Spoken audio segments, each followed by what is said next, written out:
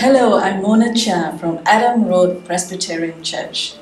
We're proud to bring to you from our Culinary Arts Ministry yet another animal recipe.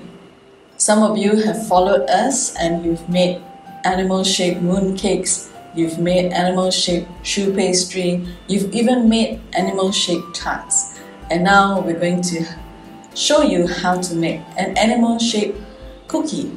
And better still, no baking's involved. It's like eating Play-Doh. Really? Well, let Susanne Ng, our celebrated baker, and her family show us how fun it is to do this. You may want to do it during the school holidays, especially when it's raining outside. Well, let's see what we have in store. Do write to us if you want a recipe or you have any questions about our ministry or about the talk that you will be hearing from Geraldine Tham. Thank you. Hi everyone, I'm Susanne. I'm one of the teachers from the Culinary Arts Ministry. I'm a homemaker and also teach baking professionally. And these are my daughters, Christine and Carissa. Mommy, what are we going to make today? We are going to make these cute and easy, no-bake animal cookies. So cute. Yeah. That sounds fun. What ingredients will we need? Okay, so today we'll be needing 2 tablespoons of unsalted butter, 3 tablespoons of honey, 1 teaspoon of vanilla extract, and this will be 1.5 cups of oat flour. So oat flour looks like this. Okay, so you can get this from baking stores or from the health food section of supermarkets. Okay, and these oat flour, they are already ready to eat. If you cannot find oat flour, you can also blend rolled oats into fine powder using a food processor. And we'll also be needing 1/4 teaspoon of salt and also 40 grams or 1/5 cup of brown sugar. Okay, just to show you how the packet of brown sugar looks like. Okay, we can find them easily in the supermarket stores. And for decoration, we'll also be needing some chocolate chips. Okay, we'll also be needing white chocolate chips. And also, you can also use chocolate rice sprinkles for the ice. And lastly, these two are optional. Heart-shaped sprinkles for the bowl and also for the ice. Some pearls. Okay, so are you excited? Yeah. You want to get started? Yeah. Okay, let's get started. So first of all, for the dry ingredients, we will be adding the salt to the oat flour. Would you like to mix for me? Yeah. Okay, you can share and mix. Okay, just mix well will do.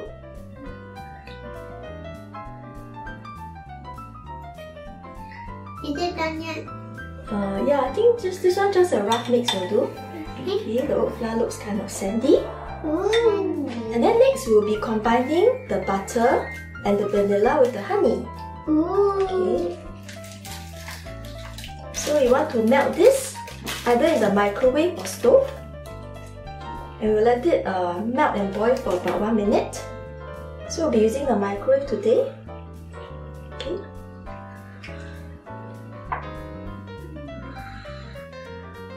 Okay. How long do we have to put it in the microwave? 1 minute. Okay. Okay. She already said that.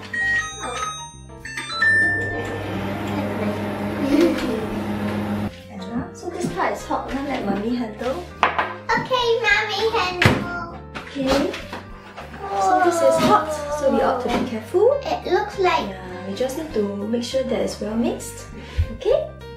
it looks nice. Oh. Okay, and then now we will pour this over here. Okay, careful, it's hot also, so mommy handle, okay? We will pour the wet ingredients over to the oat flour and salt. And then we mix. Yeah, and then we will mix. Let me use my spatula to make sure everything is scraped clean. It smells nice. Yeah, it smells very nice, right? I like when Okay, then you can mix it. Be gentle, okay? Because it's a bit warm now. Can I mix? Yeah, you can. You mix the rest for now. Okay. So we just mix it all up. Mm-hmm. Until there's still powder. We will mix until there's no powder and a dough forms. Okay. Okay. So you might want to use the spatula to scrap the sides as well. Make sure And the that spoon. yeah, it will come together and It form a smells dough. nice. Can you continue to mix?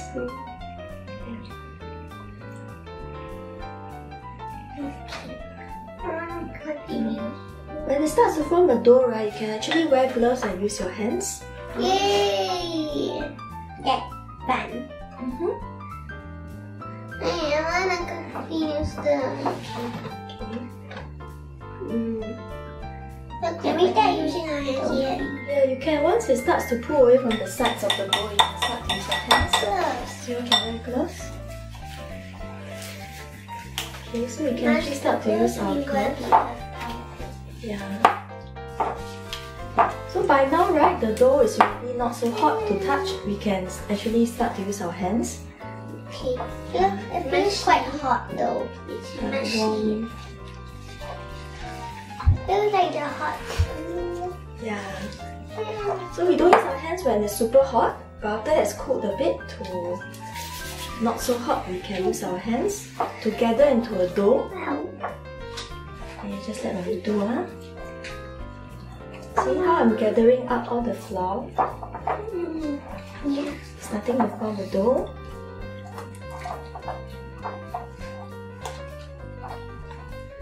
Okay. So this mixture, right, if it's too dry, you can actually add a few drops of water. And if it's too wet, you can actually add a sprinkle of oat flour. Okay. Okay, so once the dough has slightly cooled, we will add in the brown sugar. And then again, we will gather it together and make sure that it's well mixed. Okay. Okay, so just make sure that it's well mixed. You rub in the brown sugar. Okay. The reason why we add in the brown sugar after it's cooked is so that the heat doesn't melt the brown sugar, as the brown sugar will add some crunch onto the cookie dough. What do I do if the dough is falling apart? It will come together with the heat of your hands. Oh. Yeah, because it has some butter inside. Okay, shall I let Mommy do? Gather into a dough faster, okay? So remember to add in the brown sugar when the dough has cooked to about body temperature. 40 degrees Yeah. Celsius. What's 40 temperature, Nanny? What's 40 temperature? 40 degrees Celsius. Yeah, body temperature is 37, 40. Oops. It's getting so crumbly.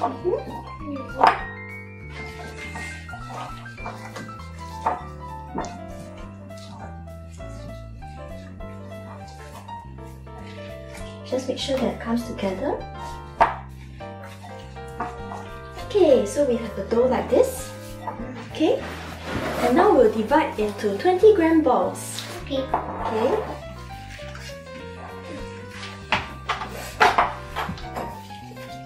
So we will make 12 20-gram balls. Okay, do you remember how to weigh into balls? Yes. Yeah, okay, so you weigh 20 grams and then you tear it in between each time. Which button is for tail? This button is tear. This one. Yeah. Okay, 20 grams. So once you weigh 20 grams, you will roll into a ball.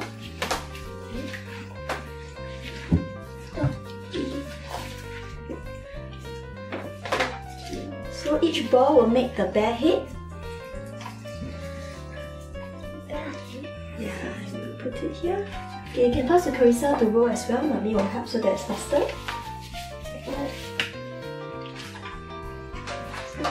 Okay, you all will weigh and Mommy will roll the balls, okay?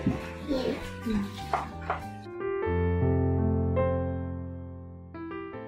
Hi everyone, my name is Geraldine. I am one of the pastoral associates in ARPC. And I'm really looking forward to see these cute bear cookies. Bears are adorable. Last year, Singapore's famous giant pandas Jia Jia and Kai Kai welcomed their first baby, Le Le.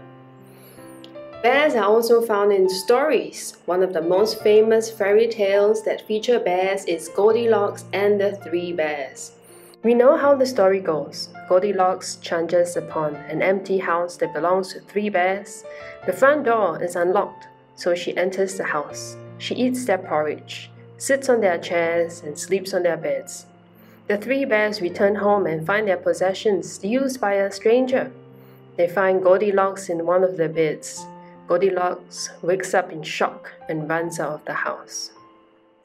But what do you think is the lesson of this story? Well, perhaps it is to lock our doors. In Singapore, most of us have the habit to secure our doors even when we are at home. We like to feel safe and secure. We seek security in many areas. We want job and financial security. We want our future to be secure. But pandemics, job losses, economic downturns, internet scams, computer hackers, fake news, climate change, and unstable geopolitical relations may cause us to feel uncertain and vulnerable. Unhappy and broken close family relations can also make us grow insecure. So how can we live in a world that has so many insecurities? Well, Jesus tells us how. In the Bible, in Matthew 6, Jesus says this: "Do not store up for yourselves treasures on earth, where moths and vermin destroy, where thieves break in and steal. But store up for yourselves treasures in heaven, where moths and vermin do not destroy, and where thieves do not break in and steal. For where your treasure is, there your heart will be also. No one can serve two masters. Either you will hate the one and love the other, or you will be devoted to the one and despise the other. You cannot serve both God and money.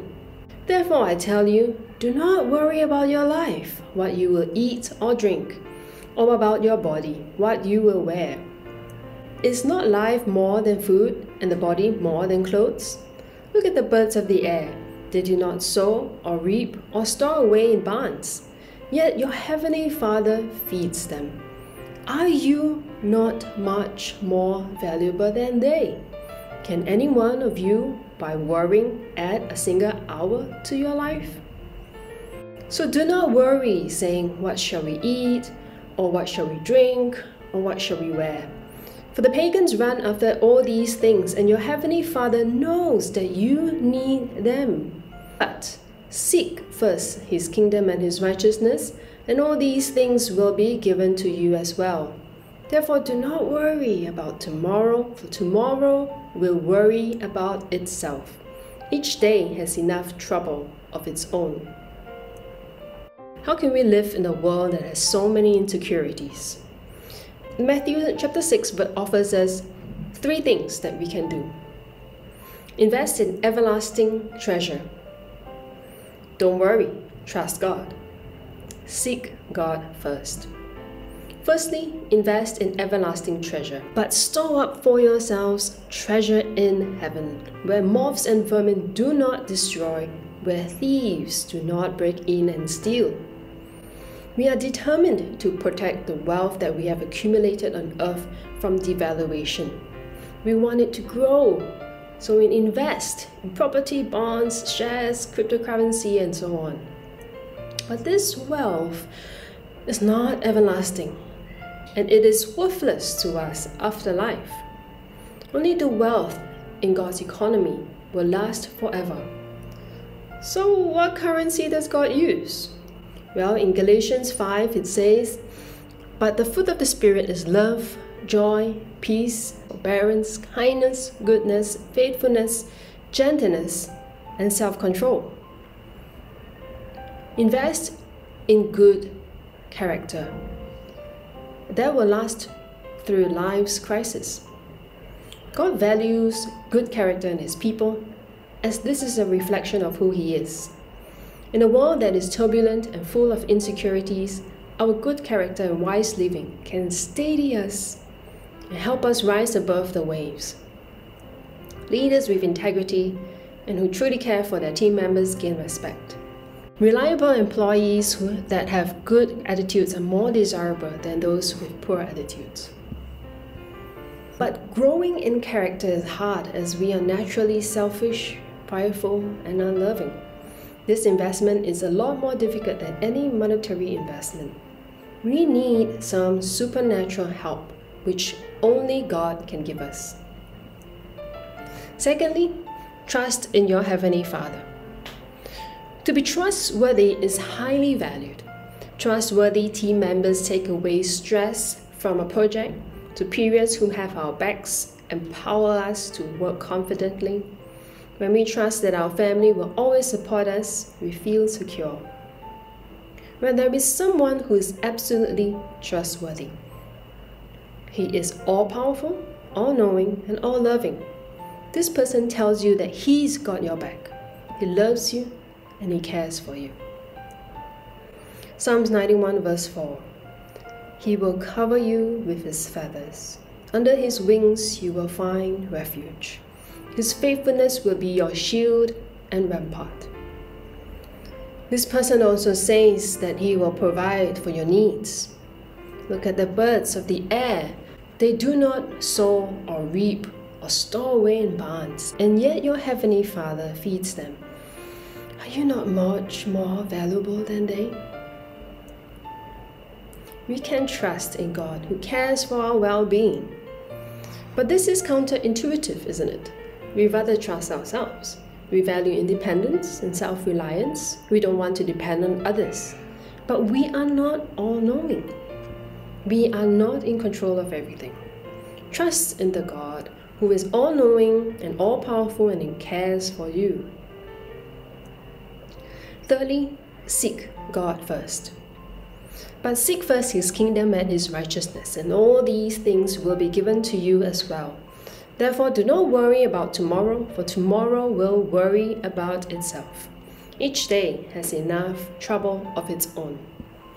To seek God's kingdom and his righteousness is to embrace God as King, as top priority in our lives. It is to live with God's love, wisdom, and justice wherever we are. That means we seek to uphold godly lives in all areas of our lives.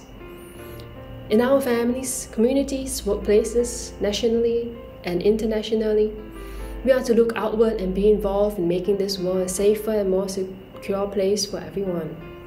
Wherever God has placed us, we are to use our talents, skills, knowledge, and experience to bless others and to serve. We are to serve those who are at the fringes of society and be involved in reducing climate change. So how can we live in a world that has so many insecurities? Number 1, invest in everlasting treasure. Number 2, don't worry, trust God. Number 3, seek God first. These 3 things are counterintuitive and countercultural.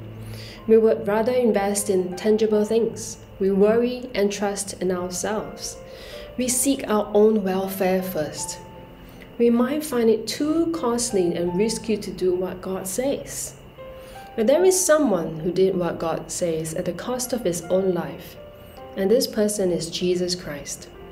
Before he was arrested and hung on the cross to die, he prayed to God, "My Father, if it is possible, may this cup be taken away from me. Yet not as I will, but as you will." Jesus asked God if it was possible that he did not have to be hung on the cross, but he was willing if God wants him to do it. He was willing to obey God to death. Why did he do that?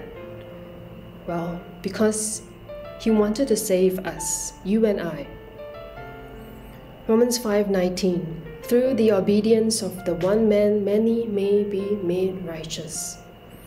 Jesus was that one man. Through Jesus we can be righteous and therefore be forgiven of our sins and be reconciled with God. To make our lives more secure, we have to unlock our hearts to God. to Jesus. With Jesus in our hearts, we are empowered to invest in good character, to lean on God for all our needs, and to serve others. We can have secure lives that are kept safely under God's care. Let's pray. Dear Father in heaven, we all need security. We all need to feel safe. And thank you that you are our Father in heaven, who loves us, who cares for us, who is in control of all things. Help us to trust in you. Help us to seek what is long-lasting. Help us to seek you first, to serve others. We pray all this in Jesus' name. Amen. Thank you. So this recipe will make either 12 bear heads or 8 full-bodied animals. Okay. So this is a bear, and this one I was trying to make it into a dog. You can make any animal you like, actually. Okay. So just nice for 12. Okay, just nice. And the leftover we will gather together and then roll into a log. A log? Yeah. So Carissa, if it was too dry, you can add a few drops of water.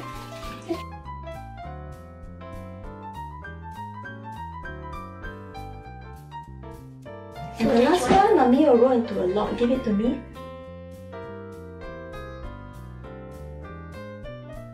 This way the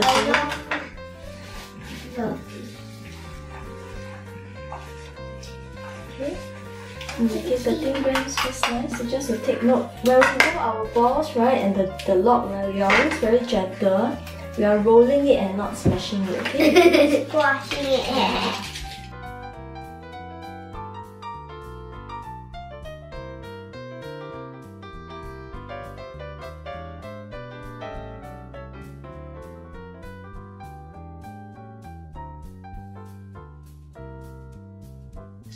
Okay, so we'll divide into about 16. We divide into half first, Okay. followed by half, followed by half, and then further, another half.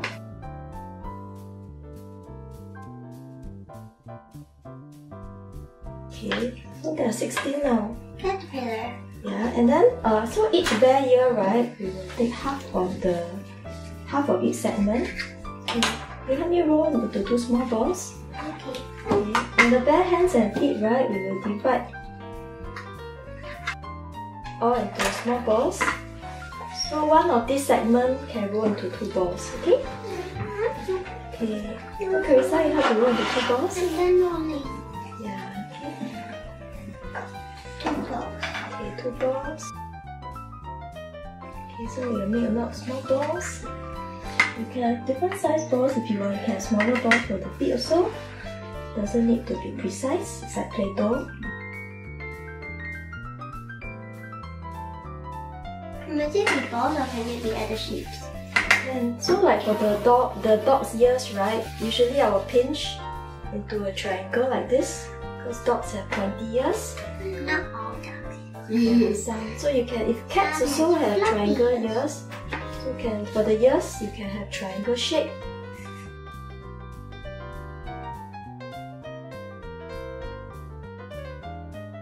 So each bear have 2 ears, 4 paws, and tail also if you want, it's optional.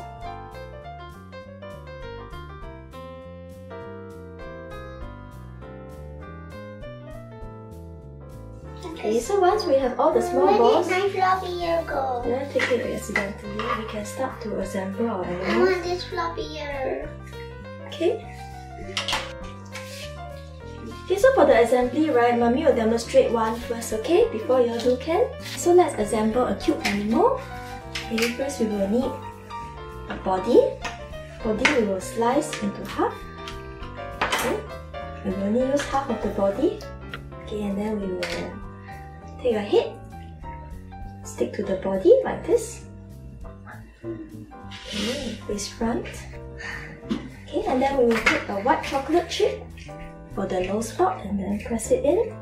If it doesn't stick, you can just put some liquid, but it should stick quite okay. And for the nose, we will use a brown chocolate chip. So the heat of the hands will help to stick it to the chocolate. Okay, press it. Okay, and then next we will have the eyeballs. Eyeballs, we will also use chocolate chips. If they are too big, you can just slice them and then lightly round them with the heat of your hands. If not, you can just buy those black chocolate pearls for the eyes. Okay.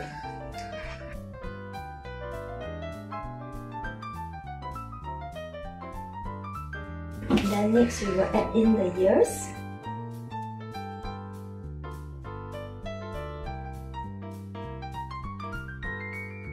As well as the hands and feet. Hands in front, the feet behind.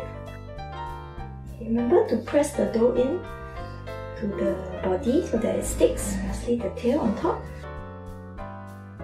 Okay, so we'll add in our optional decorations like the bow using heart sprinkle. So we'll just stick the sprinkles on.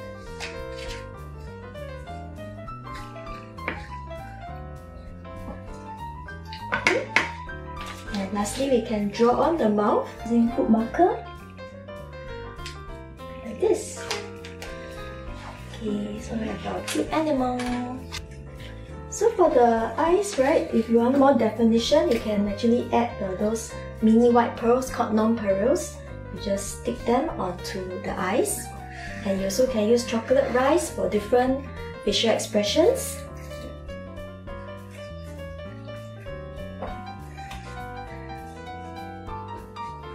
Okay, so can you tell me what you have made?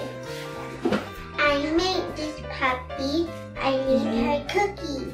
Okay, that's And nice. I made this dog and cat and otter.